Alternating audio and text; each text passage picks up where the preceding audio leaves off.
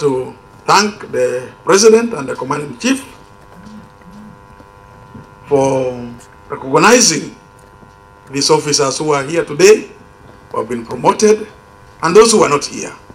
We thank you, Your Excellency, for always being with us and appreciating what we do for this great country, Uganda.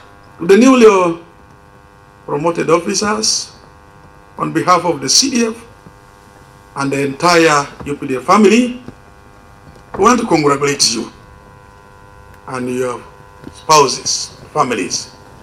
Congratulations for a promotion well deserved. Now that you have been promoted, do not over-enjoy. Instead, you need to refocus yourself, reflect on your journey, and focus yourself on the mission ahead. Because we are not yet there. You see what's happening around us, you see what's happening around the world. All points to one thing, and there is still a lot of work to do for us to maintain this peace and stability which we are enjoying. I'm Brigadier General Paulo Muhanguzi. It's a pleasure for me to have the opportunity to represent my colleagues and families as we mark this major milestone in our career.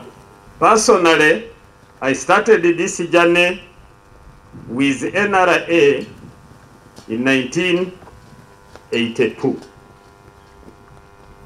In total, I have spent 40 years in the army, and many of which were in command. I'm happy to see that the army recognizes the same potential in everyone here, and we are always happy to go where UPDF sends us. For those not yet promoted, my advice is you stay, put, and continue to work hard.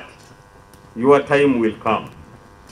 Making it to general rank or a colonel rank is the mark of successful career, and indeed through you, the Deputy CDF Sir, we extend our thanks and appreciation to His Excellency, the President and Command-in-Chief of the UPDF, for honoring our services. Many officers never make it this far, since the military growth is a pyramidal in nature. Fewer still are selected to be promoted to general and senior ranks. The promotion is a testament not only to achievements in our career, but also proven potential throughout our several years of military service. Colonel Betty Wanyera Musuya, Directorate of Women Affairs, Uganda People's Defense Forces. I'm so happy for this day that my services have been recognized by the Army leadership, and indeed I thank the Commander-in-Chief for this great opportunity.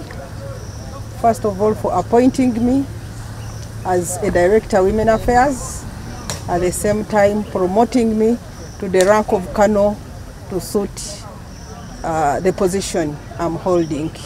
It is a sign of trust that the Army leadership has put in me.